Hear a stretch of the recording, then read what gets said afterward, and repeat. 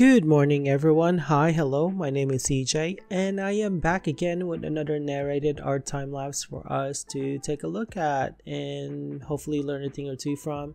This time around, we're going to be talking about my entry for last year's Atomhawk challenge, which the Atomhawk challenge prompt from last year was Under Strange Sun. So basically, the challenge kind of denotes this whole alien planet expedition of some sort. That was basically the idea behind the whole competition and whatnot. And so yeah, it was a really fun challenge. I'm not gonna lie. I really love my entry for that particular challenge. It's probably one of my favorite ones that I've done so far for Atomhawk. I take it back. The year previously before that, Forgotten Creation was an amazing challenge too for me. My entry for that particular challenge I absolutely love. So yeah, last year and last year are probably two of my favorite Atomhawk challenge I've done so far. So yeah. But anyways, let's talk real quick about what's going on in the screen right now, because there's going to be quite a few things that will transpire in the next few minutes and stuff that had already transpired. So I figured it's time for me to talk about those things real quick, just to kind of get us up to speed as to what was going on. So the very first few minutes / seconds that we saw, I was doing my initial warm-up sketches, trying to get ideas on what is on the inspiration, trying to come up with something, and yeah, just basically just trying to come up with an idea for the illustration. And my illustration, quite honestly, is very heavily influenced by this one particular still frame from the show Lost in Space, the Netflix reboot, not the original one. There was this one particular image of Mina Sadwal. I think that's how we pronounce the actress's name. There was this one particular still frame of her looking distraught of some sort. It was like a close-up pic of her character. She was in her astronaut space uniform or suit, right? And she was looking up at something. She kind of looks distraught. She kind of has this look on her face, and I thought the still frame was very dramatic. So when I was doing initial research on the spacesuit, right, yeah, I ended up finding her or I ended up finding that still frame as one of the images that kind of inspired me. The other set of images that really inspired me too was the outfit of why can I not think of his name now? He's such a famous actor. The guy that was in The Martian. Okay, now I feel like I have to look him up and take a pause and Google The Martian. But the outfit in The Martian, I was heavily influenced by the design of that Matt Damon. Why did I forget Matt Damon's name? Anyways, there was an image of Matt Damon as well that inspired me. So those were the two images that kind of inspired me to come up with my idea. Sorry, a little technical difficulties. But as for composition, I guess I could talk about my inspiration for this whole illustration later. Got sidetracked. But anyways, I got heavily influenced by those two images, images of Matt Damon, images of Mina Sadwal, and their outfits for their respective space shows, right? And so I got really sold on this whole idea of this girl, drawing this girl looking out at a distance. We can see her right now, my sketches of it. So basically, I basically just had this astronaut character, and she's in some form of foreign planet, and that's very much indicated by what is by what is going on behind her. So yeah.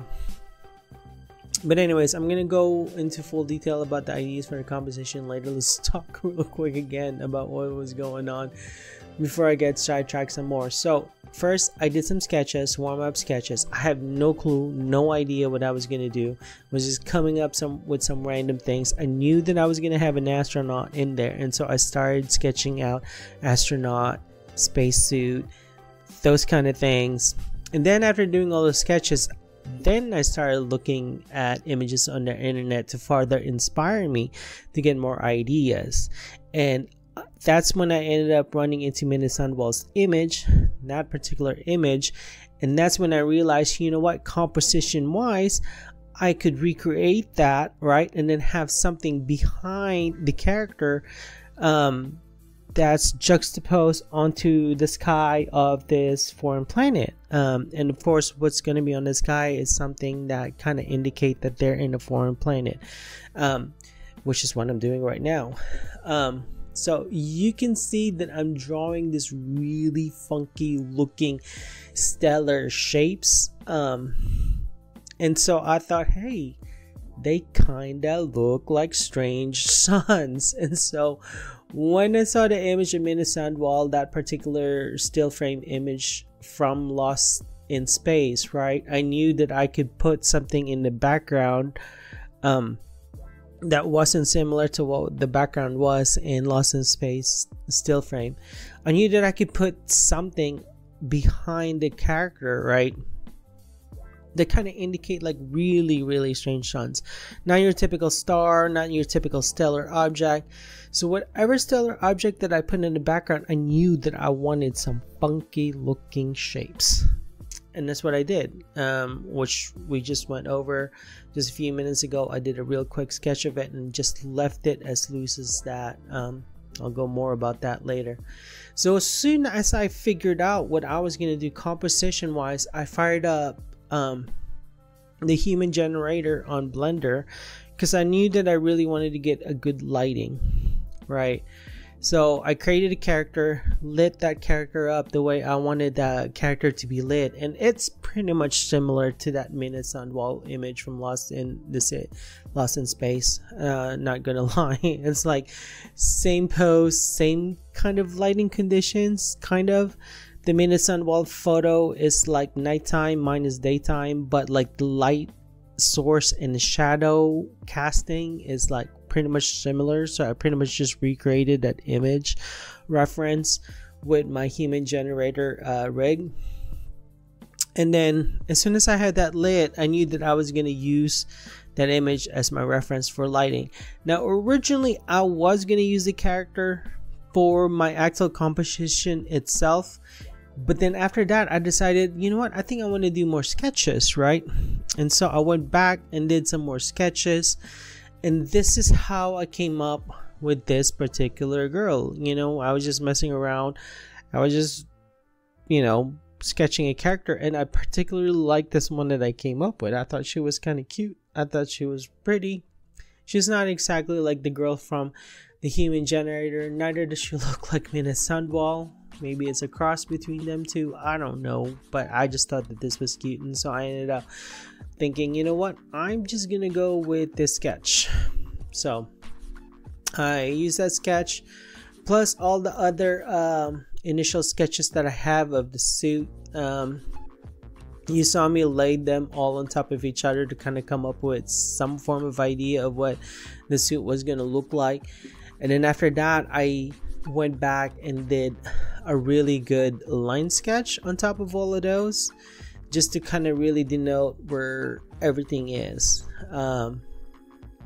design wise.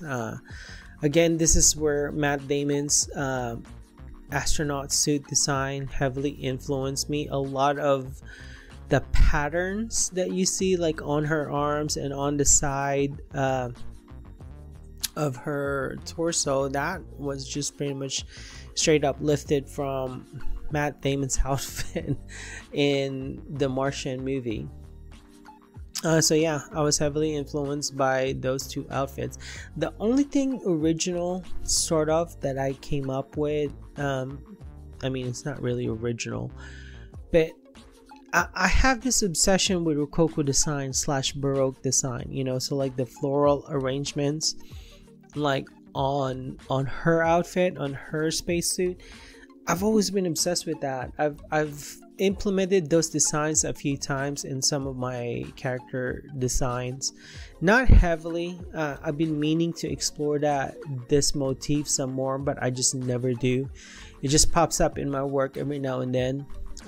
There was this one particular robot that I decorated or designed, and it has the Baroque Rococo motif on it. I thought it was really, really cool. And again, like I said, I wanted to explore it some more, but I never did. There's this one Final Fantasy game that was very, very heavy on the Baroque Rococo design. I don't know if everyone remembered Final Fantasy 13. The machines on that particular video game has a lot of Baroque Rococo design. So that was like part of my inspiration for having this visual idea of combining Baroque Rococo design with very sci-fi elements. My other inspiration too is, you know, armor from medieval times, you know, like soldier armor. That is part of my inspiration as well. They have a lot of floral Baroque Rococo design of sorts on the armor, and so yeah, I kind of wanted to implement that on the astronaut suit. Yeah, I really wanted to do it a lot more. Like I really wanted it to be like enveloping around her body, all those floral designs, but I didn't want it to go too crazy either, you know. And so I ended up with just like this simple fleur-de-lis. I think that's the name of like that particular floral arrangement. I came up with that fleur-de-lis in the middle of her chest, and then this floral design on the side of her arm. I eventually ended up switching it for something else, just because that particular one that I first came up with looks a little too garish. And quite frankly, it looks very, very precarious, like it's gonna break off from her shoulder pads. So I decided to just change that design altogether for something else completely different. So yeah, it was a last minute inspiration too. I mean, I didn't really change it until like the very, very end. So yeah. But anyways, yeah, so when I was like sketching it out and coming up with the line sketch, I knew I had all these elements in my head that I wanted to implement, and so I basically implemented it in my clean line sketch. Then after having that clean line sketch, I started my coloring phase, which my coloring is haphazard, and I mean for it to be haphazard because I didn't want it to be just all kind of like plain color, you know. I really wanted like a variety of color, so that when I smudge it, which is this thing that I typically do, right, I just quickly color the scene, and then, you know, I check the values. Really, that's the most important thing that I do during my coloring process, is just check the values, because I really want a differentiation in the values. As soon as the values test out right and looks correct and whatnot, I put them all in one layer, smudge them, so I could get this base layer that I do my detailing on.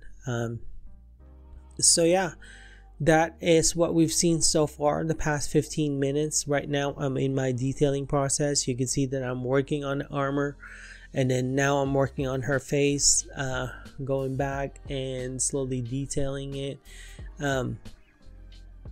basically cleaning up all that soupy mess that I created in my initial coloring phase.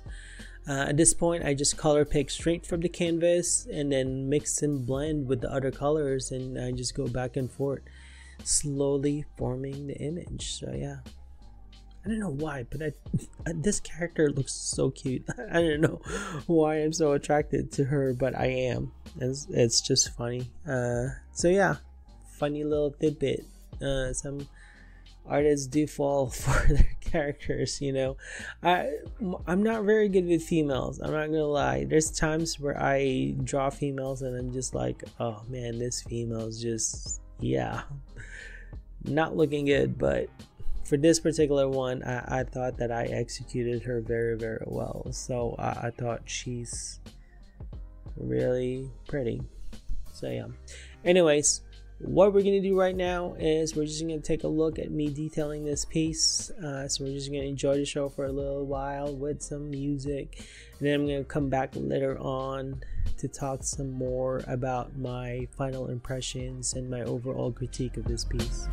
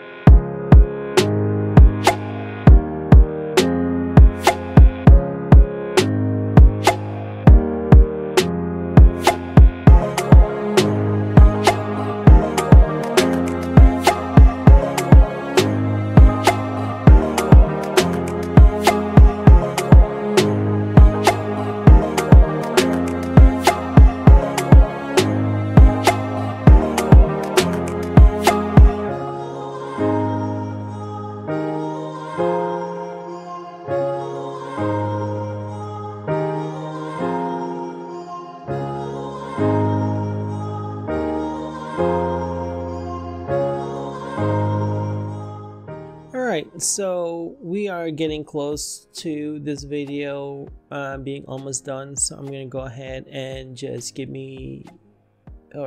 my critique of this illustration and how I feel about with this illustration overall. I really like this illustration because it was simple.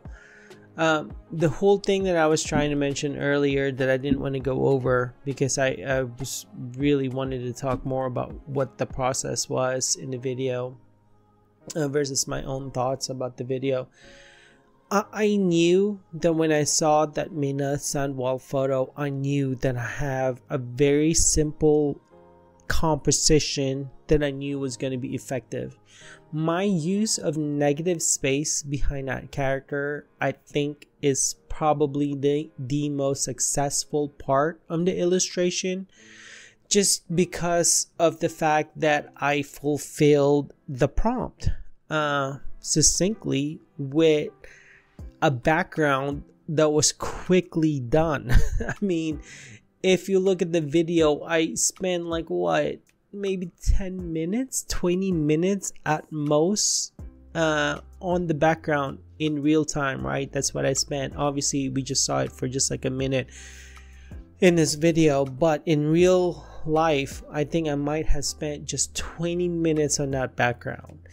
And I knew that that's what I wanted. I knew that I just wanted this pretty much blank composition for the most part, plenty of negative space, a few items in the background that denotes the idea that we're in a foreign planet under strange suns, and you can clearly tell those stellar objects in that sky is not your typical star. They're shaped very, very differently.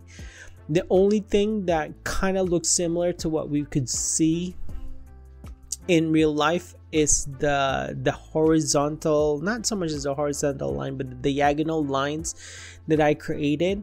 Those diagonal lines are kind of inspired by the solar rings, or the rings that you would see on Jupiter or Saturn.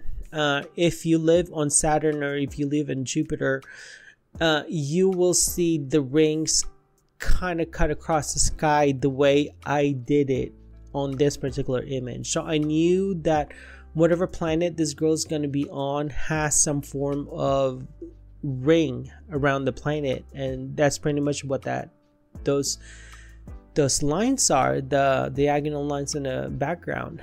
As for the two other objects that are also floating in space, clearly they're glowing, which means they're kind of like a star source or a source of light of some sort, but they're not shaped like suns, so they could be man-made, or maybe they're natural objects and they're just shaped like that. Either way, that's what I saw in my head when I saw that image of Mina Sandwall, and I knew that that's what I wanted to do. So yeah, I think the reason why I love this piece the most is because I had fulfilled the prompt very easily, very succinctly, with a very, very simple background, and I basically just needed to balance the image with a character that I fully detailed. I mean, you could see that I spent 99% of the time on this character, just making her look pretty, but really all she is just a balance to what is going on in the background. So yeah, I absolutely thought that this was amazing and that this was awesome. So yeah, I love the simplicity of this illustration and how well it came together. But anyways, this illustration video time lapse is almost done. I am so grateful for you guys watching it with me. I will catch you guys in the next video. Good night.